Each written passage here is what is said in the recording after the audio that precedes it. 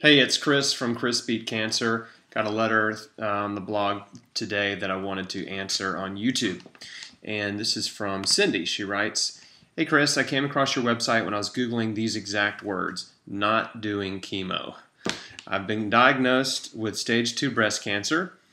All the lymph nodes are clean, the margins were good. From my pathology report, I've been told that my cancer is classified as a 9, meaning it's a very aggressive cancer. I was diagnosed in August 2011. Since then, I've had a double mastectomy and a port put in. I have been told I will need 3 to 6 months of the strongest chemo due to aggressive cancer. I'm very scared about doing chemo. I feel that it will destroy what is left of my immune system." Little background info on me. In July 2009, I was bit by a tick and infected with Lyme disease and mycoplasma. I've been fighting it ever since. My LLMD is naturopathic as well. And with all the antibiotics, I feel like I've destroyed my immune system and left cancer a wide open opportunity to invade. Since my diagnosis, I've tested positive for the breast cancer gene. My mother currently has stage 4 breast cancer and my grandmother had it. Just would like to get some info from you and your thoughts. I'm not sure what to do. I have 3 little kids who need their mother. I feel like maybe I should at least do chemo for them, but what if chemo is the wrong decision? My mother had a double mastectomy, did chemo and radiation. Her cancer came back after 4 years. Now it has spread. Good news is the hormonal therapy she's on now is working and shrinking her tumors. My grandmother was diagnosed 18 years ago, had a single mastectomy, and did some chemo. She's doing great. Thanks so much for your time, Chris. Any advice would be helpful. Okay, well, first of all, hi, Cindy. Thank you for writing, and I am going to give you my opinion. I'm not a doctor, but I've been exactly where you are, and I know how hard a decision this is. And so there's some information I want to share with you that I believe will help, and it's critical, and it's stuff that you need to know. First of all, breast cancer specifically, a lot of people don't know this. The 3 biggest contributing factors to breast cancer, other than the toxins in our environment, which are 80,000 plus chemicals, the first one is shaving and antiperspirant. Most deodorants and antiperspirants have aluminum in them, which is toxic and cancer-causing. They have parabens and all kinds of chemicals in your deodorant, and you're putting it on your skin. When you shave, you are oftentimes nicking the skin, and it allows those toxins to penetrate right into the bloodstream. They'll be absorbed even if you don't nick yourself, but if you do, it's even worse. The second problem is that when you shave, the antiperspirant blocks your perspiration. Well, guess what? That's where your body is dumping toxins through your lymphatic system. That's one of your major spots that it's pushing toxins out. Your underarms, your feet, your groin area, backs of your knees, pretty much your whole entire skin is an elimination organ. But you do not want to block that pathway.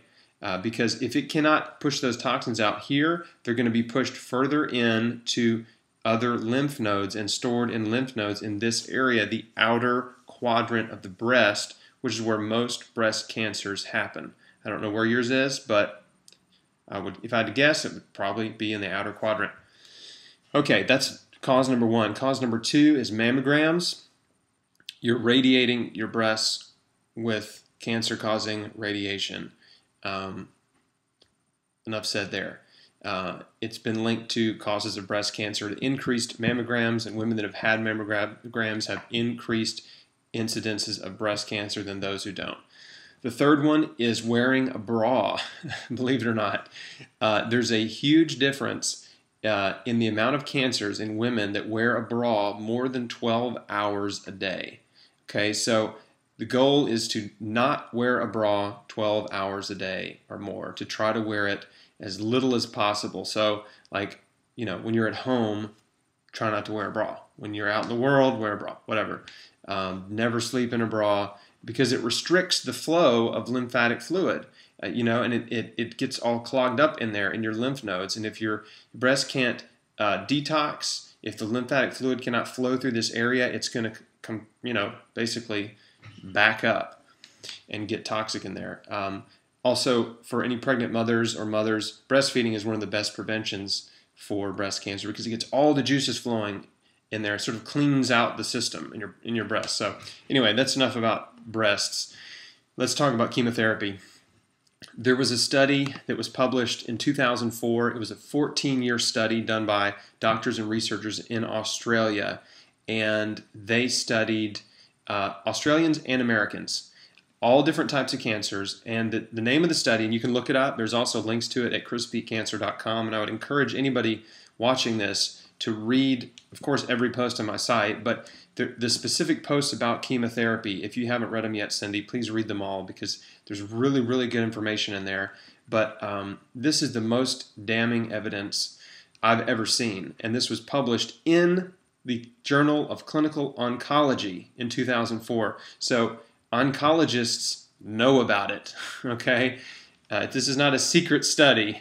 It's just one they don't talk about. But anyway, so here's what it's called. It's called The Contribution of Cytotoxic Chemotherapy to 5-Year Survival in Adult Malignancies, right? So they were trying to figure out how effective is chemo really in cancer patients surviving 5 years? Does it really work, and how effective? So they broke it down per cancers, and there's charts that show you how many people were diagnosed and how long they lived and what type of cancer they had and all that stuff. So in the group of Americans, they studied with breast cancer, okay? There were 31,133 Americans diagnosed with breast cancer that were a part of this study. Only 446 of them were alive after 5 years, okay? 31,000 in the beginning, 5 years later, 446. That's 1.4% effectiveness of chemotherapy. And by the way, the ones that were alive after 5 years, they weren't necessarily cancer-free. They were just still alive.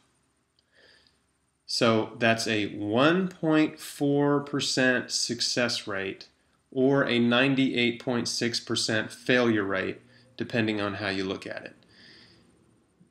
When I was in the hospital after I had surgery, now I had my tumor taken out.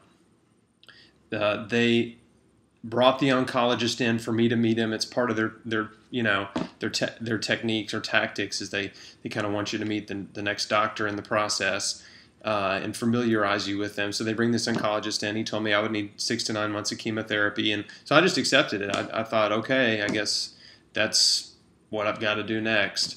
I got home, and a few weeks later, I'd sobered up, got off the pain medication, and I really did not have a peace about chemotherapy. Just like you said in your letter to me, you don't have a good feeling about it. I didn't either. Then I started doing some research, and the more I read about it, the more concerned I got because it destroys your immune system and it causes cancer. It's carcinogenic. So it can give you cancer, more cancers. And we all know people that have gone through chemo. They had cancer in one part of their body. They've gone through chemo. It comes back and it's everywhere. And that's from the chemo, okay? The chemo destroyed their immune system, caused secondary cancers. There's nothing left to fight the cancer. And I can tell from your letter that that's what you're concerned about, and you're right to be concerned because it's a real thing that's happening to thousands of cancer patients every day. You can tell I feel pretty strongly about it. So let me check my notes real quick because I want to make sure I answered all your questions. Obviously, your mother had the same experience. It's come back after 4 years. I'm really glad that the hormone therapy is working. That's a non-conventional therapy that, great. I'm glad they're doing something besides more chemo. As for your grandmother, that she was treated 18 years ago, and a lot of the drugs they're using today, they weren't using 18 years ago. And if I had to speculate, I would say I would bet that they might not have given her very much chemo or a very strong dose. And great, she's still here. That's wonderful.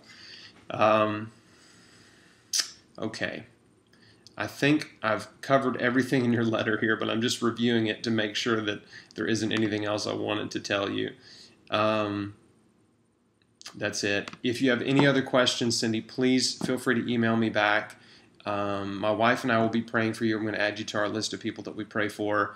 And please keep me posted on your decision and how you're doing. The main thing I want to leave you with is if you decide not to do chemo like I did, obviously you've got to trust God to lead you in the path of healing, and that's so critical.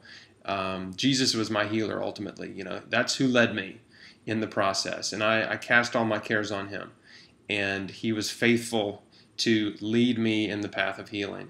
But please get your blood work done every month. Find a doctor of natural medicine and an MD that you can work with that will support you and not fight your decision to do it your way. And that's what I did. And so that way you can pick a path that makes sense, whether it's the raw vegan diet or a lot of different therapies that are out there. And hopefully my blog will give you some information that you can use and to try to decide what your strategy is going to be. The resources page on chrisbeatcancer.com has a lot of books on it, and they're listed in priority. So I strongly encourage you read those, and they will help you. They helped me a lot. They saved my life, really. But anyway, so yeah, just make sure you're working with some doctors and you're monitoring your progress, and that way you can figure out what your body needs. Because what I did has worked for a lot of people, but it doesn't work for every single person. And so, because every body is different, and your body may need different things than mine did. So anyway, hope that helps. God bless.